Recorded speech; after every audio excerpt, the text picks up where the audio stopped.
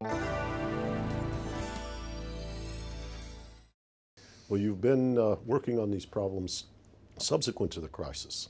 Has the economics profession learned a great deal from the errors that were revealed there? Are they back on track? I think what's happened after the crisis is that economics is, in total, well aware that something went wrong. I mean, why did it not provide a better set of understanding of this disaster about to occur? Now, having said that, there were some things that economics got right in the crisis. The fact that we responded to it and didn't end up with a Great Depression of the 1930s actually was, to a degree, precisely because people had learned the lessons of the 1930s. So some of the issues about how you deal with straightforward deflation, the appropriate form of intervention, you can see those as positives for economics.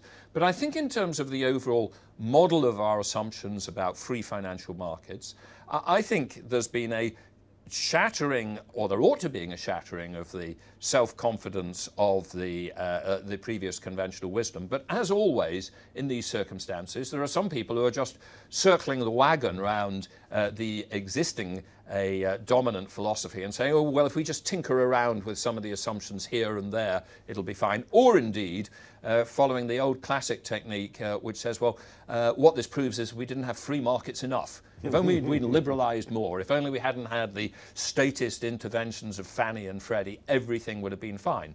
And I don't think that's good enough. And I think that's why the INET institution is absolutely vital. It is a way for giving energy and an organising framework and a pulling together of the great deal of good economics which was always there, but which I think had got, at least in the policy-making domain, pushed to the side.